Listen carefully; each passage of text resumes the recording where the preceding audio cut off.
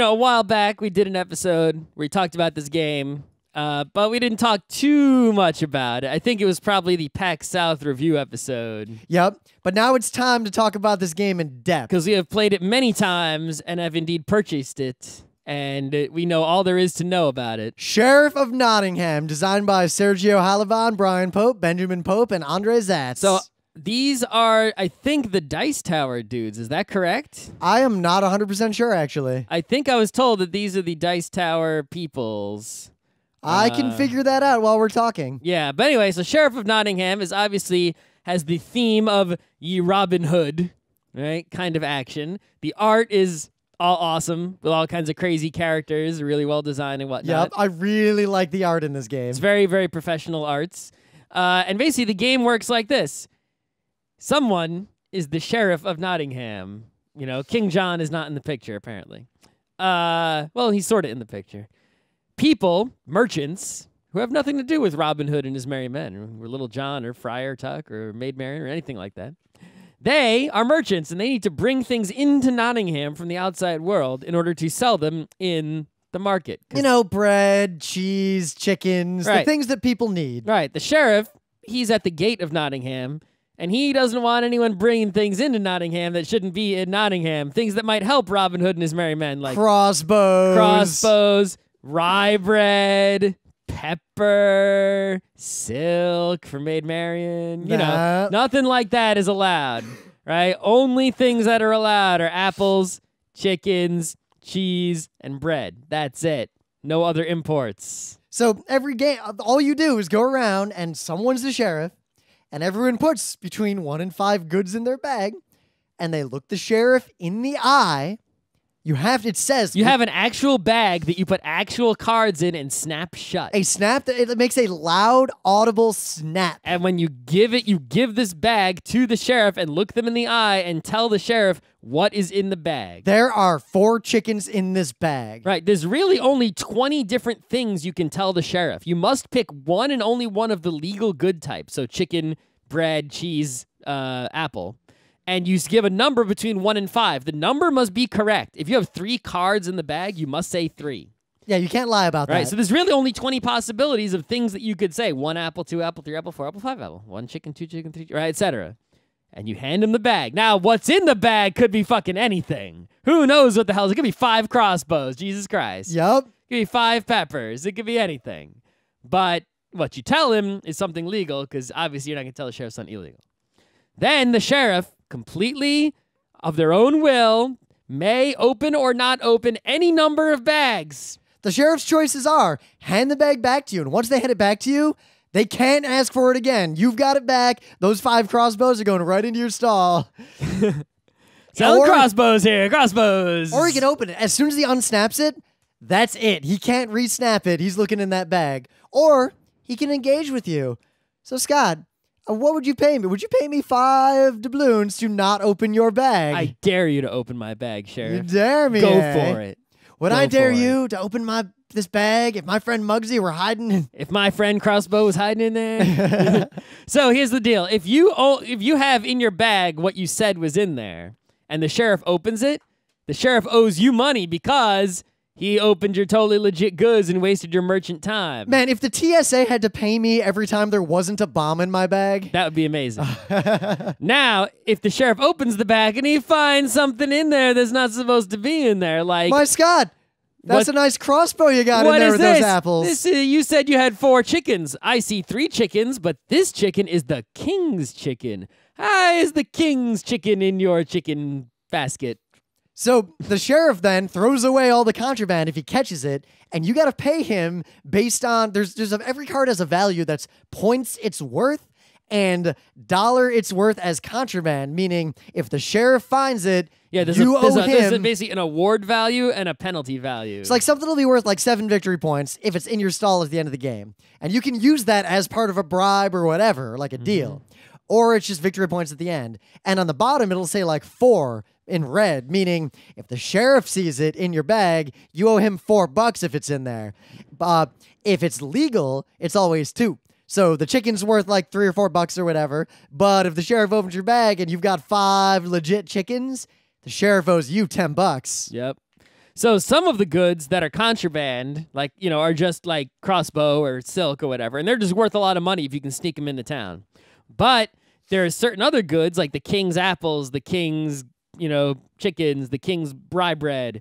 If you get that stuff into town, not only is it worth a lot, it also counts as cheese, bread, chickens, apples, because at the end of the game, whoever has the most apples gets extra bonus points. Whoever has the most cheese gets bonus points. I guess it's because you get a reputation for being the best cheese dealer. I guess. I don't know. So the king's cheese counts as like 3 cheeses. It's like a super cheese. So if you get that into town, it's going to be really easy for you to win the cheese battle of who has the most cheese, because you got 3 cheeses in 1 card snuck through. That aspect actually kind of like how Small World modified the feel of Vinci by hiding the victory points. By doing that, it sort of makes the game, like, it makes the game not just calculated at the end. It makes it hard for someone to say, right, I'm winning by 8, so I should do this, because if someone's got a bunch of normal contraband, that's just a bunch of victory points. But you don't know if they've got like the chicken contraband. You're not secure in your chicken empire. When you sneak stuff into town or bring it into town legally, it's publicly visible what you have brought into town, except for contraband, which is face down. So people know how many cards of contraband you've snuck in, but they don't know what is on those cards. Nothing is better than when you convince the sheriff to not look in your bag, and he hands it back, and you pull 5 motherfucking contraband and just lay them all face down. I cannot express to you how good that feels. So here's the thing in this game. Number 1, the way you draw the cards, we're not going to get into those rules because they're just sort of a little bit fiddly. It's hard to teach this to people. Yeah, but basically you draw cards in certain ways, and there's also discard piles, and sort of like a rummy situation, it's easy for other players to know what you could have in your hand, because some of the cards you draw are face up when you draw them, and if anyone's paying attention, which the sheriff should be, they can figure out what is in your hand. So if you're like 5 chickens, someone would be like, you just picked up like 3 peppers. There's no way you could have 5 chickens in your hand. It's not possible. And then they'll just call you out. Another thing is that even when it is possible, people could look around and count the visible cards. So later in the game, they're like, there's already like 40 apples out. There's no way that you can do 4 apples right now. Except what it's so unlikely. What I found happens in practice is there are so many cards in that deck. You can't count perfectly because there's so many freaking cards. People fuck up the soft count. That's Everyone also we play true. with, like, there was a game where I legit had 4 bread in my hand, and I was like, 4 motherfucking bread. And the sheriff and other people also like 1 bread, 2 bread, whatever. And the sheriff was like, there's a lot of bread out. There's no way you have bread. And no one was lying because the soft count was really misleading because there's so many cards and people overestimated what they'd seen. Right. Also, while sneaking contraband into town is such a hugely powerful play, if you can pull it off, it's actually kind of difficult. And from what I've seen, except in cases where someone manages to bring in a ton of contraband into town, usually the person who wins this game is someone who is just able to really efficiently bring in the most legit goods into town. So it depends, because I win a lot. I seem to be really good at this game. I'm also pretty good. You are, but you have not won it in a while. I won. You won the early games. I won many times. But I think the problem is you play a very conservative strategy. What Scott will do is be like, so I got 4 bags here.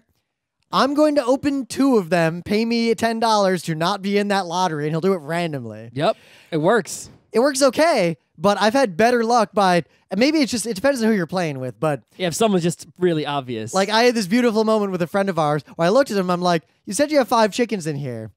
What would you like to offer me a bribe to not open your bag? And they're like, I would like to offer you 4, and I immediately opened the bag because I knew there's a fucking contraband in there, and I knew they weren't clever enough right then to have been tricking me because I made them talk and make the decisions too quickly. Right, that's another thing. Is much like Settlers, I don't really see a reason to bargain with anyone. If someone's bargaining with you, that means they're going to pay you, they want to pay you some amount less than what the penalty is going to be. But if I just open the bag, I get the penalty money. Yeah, you'd say that. So, what if I offer you, look, I'll give you, I got 5 cards, right, in here. I'm going to tell you right now, 3 of them are contraband. You'll make $12 if you open my bag. I'll give you 15. Then I would do it, but no one has made those kind of offers. Everyone is always offers less than what the penalty is going to be. Yep. So there's no reason to take their deal. Also, Also, I would say I have that much contraband, why would I offer that? Why wouldn't I just, right? Well, you never know. I'm basically giving that person the game. I might propose a deal like that to see if the sheriff is like, oh, I know there's contraband in there now, and then like opens the bag anyway, and oh, it is actually just 2 chickens. Right. Now so there are some strategies that are out there that I haven't seen used enough, right? One of them is I got fully legit goods, but try to offer a bribe to get the sheriff to open the bag and thus pay you the penalty. Or I want to see the strategy of no one's done this. I've offered like one. Everyone's always like 3 cards, maybe 4 cards. I would expect at least occasionally someone to be like 1 card, and it's just the most valuable contraband because the sheriff's like, who would lie about 1? No, but that's the thing is that when you're trying to sneak contraband in, you try to do it with just 1 because that's the only way you're getting it through. Except occasionally I've laid down 5 fucking contraband. Yeah, well, yeah, but I think one thing is that the rules of the game are such that all the goods you legally declared, you get to keep even if they opened it. So if you want to sneak a contraband in, you're better off because you only have 2 times the number of players' turns in the game. So there's 5 players, you have 10 turns, 2 of which are going to be the sheriff. So you only have 8 turns in the game to get cards through. You got to get as many cards through as possible. So if you just spend a turn on 1 contraband, even if you get it in, even though that card is real valuable, that's not that great. You were better off going with like 3 cheese and a contraband, declaring 4 cheese, and if they open it, well, I still get my 3 cheese. That turn wasn't a waste. See, you say that, but you're playing the game. I think your style and strategy, well, we'll get to this in a second, the end game of all smart players, works if like everyone at the table is super fucking pro. But in reality, it's like playing Bohnanza.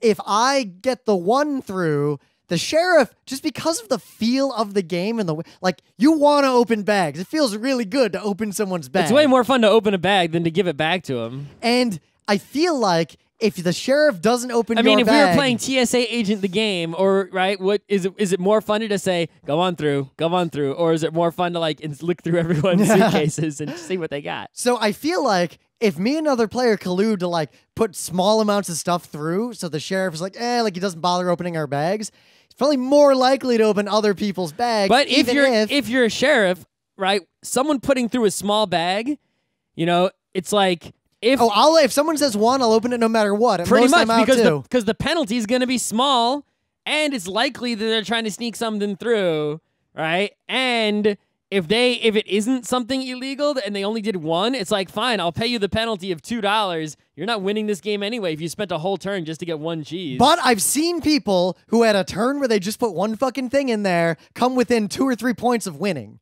Well, because they basically, it's as good as... Putting 1 thing in there and getting it opened that's legal is as good as putting 2 things in and getting them through. Yeah. Right? Well, what it comes down to is this game, we haven't fully explored, like, it's the same brain feel as Bohnanza, this game. Serves the same niche of gaming. It's a really, really social game. There's a lot of like, what's in the bag? What's in the bag? Come on. Like, you really, like, people slip barons into the bags, like cards from other games, just to fuck with the sheriff, and like fun stuff like that. The game's super fun, just like Bohnanza's super fun, because it's really a vote who wins game in the end if everyone's super smart, and it might just be a completely... Well, it's a very largely vote who wins, but there's also a large element of luck, believe it or not. Oh yeah, if you just get like let's say you just keep drawing tons of chickens, it's just like, well, I'm probably going to win because I can get these all in legally. I say 5 chickens, sheriff calls bullshit, I get, $10 extra and my chickens. It's like, if you can consistently put in your bag every turn a large number of legitimate goods of the same type because your draw was so great, it's like, you don't need to even try for contraband because you're going to get the points for having most of legal good whatever. But the same thing happens in Bohnanza. If I just happen to keep drawing red beans, well, fuck y'all. I'm not trading for shit. I'm exactly. just my red beans. The sheriff is going to open your bag sometimes at least, and you're going to get extra points for that. And you're going to get all these legal goods, which are worth a ton of points. So it's just like, that's, if you go for the high contraband strategy, because that's all you get, sure, sometimes the sheriff won't open your bag and you'll get 1,000,000 points, and then sometimes they will, and you'll have to pay a bunch of money and you'll get 0 points that turn because it was all contraband. So I think basically Bohnanza is probably one of our favorite, most go-to like social games because it's a real game. There is a pretty high luck factor, especially when everyone's good. And the game comes down to you're playing it with a bunch of friends who are super, super manipulative, and the game is this really abstract social game. Sheriff of Nottingham is the same brain feel, and it breaks down at about the same point. Like, Bohnanza, if you play it too much, gets to this point where people toward the end of the game make very like, well, Scott's winning, so I can't trade with him, so I'll trade with you, and this very like, how many victory points do you have? They break down at the same level of analysis. The thing is, okay, let's say you're the sheriff at the end of the game. You see who's winning, right? And you're in second place, and you're like, do I open their bag and perhaps end up giving them money and they win? Or do I not open their bag and then they sneak a bunch of stuff through and they win? So one thing Sheriff has that Bohnanza doesn't is that the Bohnanza trading and lying about like what's actually in your hand and what's coming up is more about convincing other people who's actually winning and convincing them to trade with you. This is more about distracting people, getting them to forget to open your bag, or like getting them focused on someone else. This is a game of redirecting your friend's attention. And that is actually a fun game. But if 5 people who have complete poker faces and act like me and Scott play this game, it's the same as Bohnanza. Everyone's like, I'll trade you this, fuck you. Yeah, I'm pretty much my only strat. If anyone ever says, hey, Scott, pay me to not open your bag, I'm just like, I dare you to open my bag. I dare you. Go for it. Yeah. What are you going to do? What are you going to do? And However, it doesn't matter what I've got in there. I say the same thing every time. That way, it's just like they don't know what to think. See, but I pay attention to things like when someone draws cards, do they reorder their hand? And then where do they draw cards out afterward? Yeah, if you actually look at other people, you'll see like they just take the first 3 cards because everyone's going to sort their hand by good type, right? So if someone takes the first 3 cards in their hand and puts them in the bag, okay, those 3 cards were next to each other. They're probably not lying. And someone else like picks out 3 different cards in their hand and puts those in the bag. It's like, or not even that.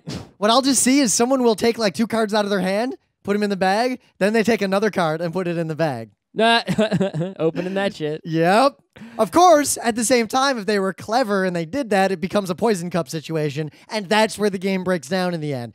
Okay, but in the same way, or put stuff in your bag under the table so no one can see what the fuck you're doing. Yeah, but much like with games like Mafia, like, yes, and very pure analytical players will take a lot of the fun out of the game, but in practice, despite attempting to play analytically, people fuck up. They lose attention for a minute. A lot of people forget what they put in their own bag. Yeah. And the rules are very clear. Once a lot of times the sheriff forgets what people declared. Like the sheriff, like people go to the sheriff and they're like, 3 cheese, 3 apples, 4 chickens, 1 bread. It's like, what did you have again? 3 cheese? Was it 3 cheese? I forget. What did you say? Yeah. It's like the sheriff doesn't remember what you declared. That's a problem. So I think it's a great game to buy. This and Bohnanza, if you own them both, you don't really need anything else in this category if you have those 2. Exactly. I mean, the only other game in this kind of category at the high level is just Mafia, and you just need a deck of cards for that. Yeah. And, you know, like we said, the theme just goes so well with the mechanic of you're bringing goods into town and the sheriff is opening your bags or not. It's that's, you know, not a lot of games can pull off the theme matching mechanic so well. The game is also ripe for a small number of very pointed expansions. I mean, what game isn't? Like Puerto Rico, like expanding it just overcomplicates it. Sure, kind of. Like, try to imagine just quickly a good expansion to Puerto Rico. Just some more buildings or something. Or Tigris and Euphrates. I'm not a big fan of the expansion. Well, you can't expand Tigris and Euphrates really well. It has an expansion. That's not good. Yeah, Fancy Monument? I don't know. Yeah. But Sheriff of Nottingham, there's some sort of like dangerous good. Sure. That like little I would make an expansion. Yeah, like bombs. Like if the sheriff opens it, they get hurt. If the sheriff opens it, they get hurt. If they don't open it and it goes into your stall, you get negative points. Yeah, it's good. Something like that. You want to do things. The problem is this game, it can't be things that just change the analytical side of the game. It has to be things that change the psychological side. Kind of like how in Mafia, the psycho killer, like from a game theory, like game analysis standpoint, it's pretty straightforward how to use the psycho killer. In practice, people just want to be the psycho killer because it's cool. Psycho killer. Psycho killer. You are just waiting to flip that psycho killer over, even if it loses you the game. So like if someone's got the bomb in their hand, now there's this, like, they gotta keep their cool, even though they've got the rare cool thing and they get to do the cool thing with it. Like the bomb gets discarded, and then someone picks the bomb up and then puts their bag with 5 down. And This looks at the is sheriff. proven to be a popular, well-selling game. I've seen it around a lot, so I don't see why it wouldn't get expanded, because every other board game that does well gets expanded. And also, honestly, groups of people playing this game are always having a loud, good time. Yeah, I've never seen anyone have a bad time playing this, even if they lose. Yeah. So seriously, this and Bohnanza, own them both and alternate which one you play, and they both have infinite replayability together. yeah, I guess, the only thing, like I said, that's negative about this game is that there's just so many cards, and the deck, the drawing and discarding is a bit fiddly. Yeah, the rule, it's weird. The rules, if someone's a gamer, you explain the rules once, they're like, okay, I get it.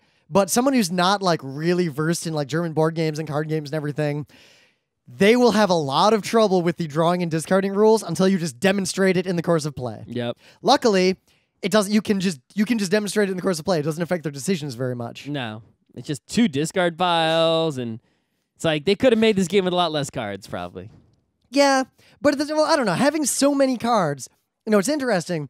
If the game were a little simpler card-wise, it would be more analyzable and be less fun in the long run. Maybe. The fact that there's so many cards, it pushes the game more toward the psychology, bluffing, fucking with your friends. It's just annoying to game. have to deal with all the cards. Yeah. Shuffling them is It's hard to rebox it because it's just a million fucking cards. Yeah, you can't shuffle them properly at all. Yeah. And they always get sorted because, like, at the end of the game, everyone's tableaus or markets are full of legit goods, and the discards are full of contrabands, way more contrabands than you can get into your What we do stall. is, like, the people who know how to play the game just shuffle the deck like crazy, split up, while someone else teaches I think you everyone gotta else just the take game. all the cards and do the big wash method for like a few minutes to really mix it up. Or at least end of game wash just a little bit before you put it away. That's also true. All right.